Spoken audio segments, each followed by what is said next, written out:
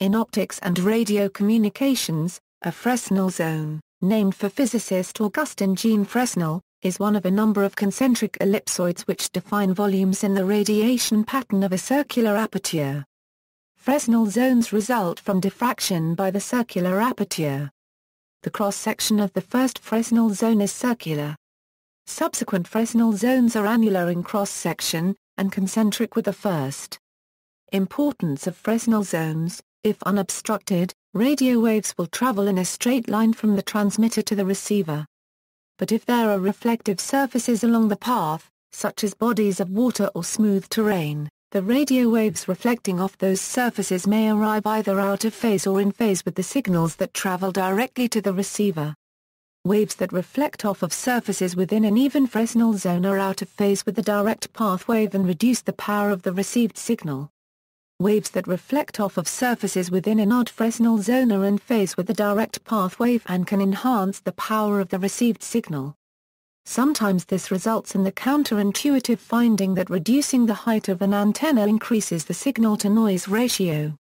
Fresnel provided a means to calculate where the zones are, where a given obstacle will cause mostly in phase or mostly out of phase reflections between the transmitter and the receiver. Obstacles in the first Fresnel zone will create signals with a path length phase shift of 0 to 180 degrees, in the second zone they will be 180 to 360 degrees out of phase, and so on. Even-numbered zones have the maximum phase-cancelling effect and odd-numbered zones may actually add to the signal power. To maximize receiver strength, one needs to minimize the effect of obstruction loss by removing obstacles from the radio frequency line of sight. The strongest signals are on the direct line between transmitter and receiver and always lie in the first Fresnel zone. Determining Fresnel zone clearance. The concept of Fresnel zone clearance may be used to analyze interference by obstacles near the path of a radio beam.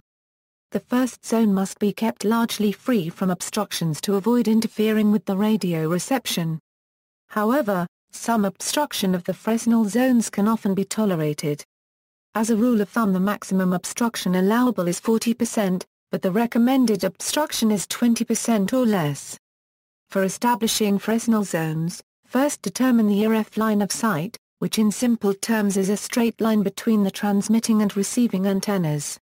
Now the zone surrounding the RF loss is said to be the Fresnel zone. The general equation for calculating the Fresnel zone radius at any point P in between the endpoints of the link is the following. Where Fn equals the nth Fresnel zone radius in meters, d1 equals the distance of P from one end in meters, d2 equals the distance of P from the other end in meters, equals the wavelength of the transmitted signal in meters. The cross-sectional radius of each Fresnel zone is the longest at the midpoint of the RF loss, shrinking to a point at the antenna on each end. For practical applications, it is often useful to know the maximum radius of the first Fresnel zone. From the above formula, the following formulas can be derived, using and. Now we have an easy way to calculate the radius of the first Fresnel zone, knowing the distance between the two antennas and the frequency of the transmitted signal. In SI, where R equals radius in meters, D equals total distance in kilometers, F equals frequency transmitted in gigahertz. Or in imperial units, where R equals radius in feet, D equals total distance in miles, F equals frequency transmitted in gigahertz. See also. References. This article incorporates a public domain material from the General Services Administration document Federal Standard 1037C. External links: Fresnel zone calculator and elevation chart, Fresnel zone calculator, Fresnel zone calculator, more Fresnel zone details, Ari Sheriff, Understanding the Fresnel Zone, Microwave Radio Propagation, a primer for digital experimenters.